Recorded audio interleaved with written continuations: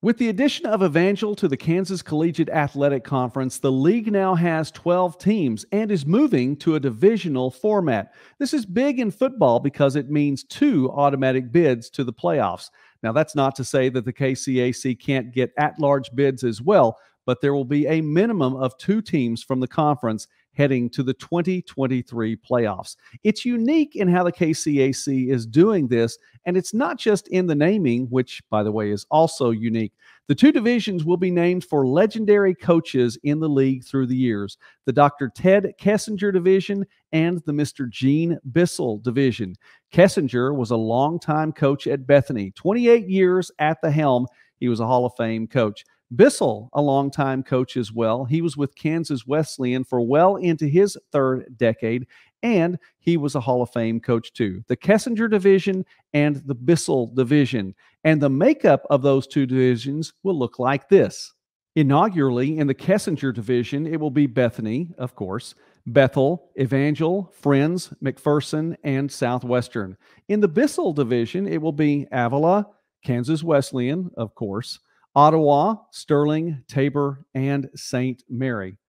A big part of what makes this unique, though, is the fact that the two divisions will not remain the same after 23 and 24. There will be divisional realignment. I know we've been talking about conference realignment in college football for a number of years, but the KCAC is bringing about divisional realignment, and that is because the league doesn't want it to be top-heavy for one division, bottom heavy maybe for another division, just a competitive imbalance there. And so every 2 years, the leagues will be realigned.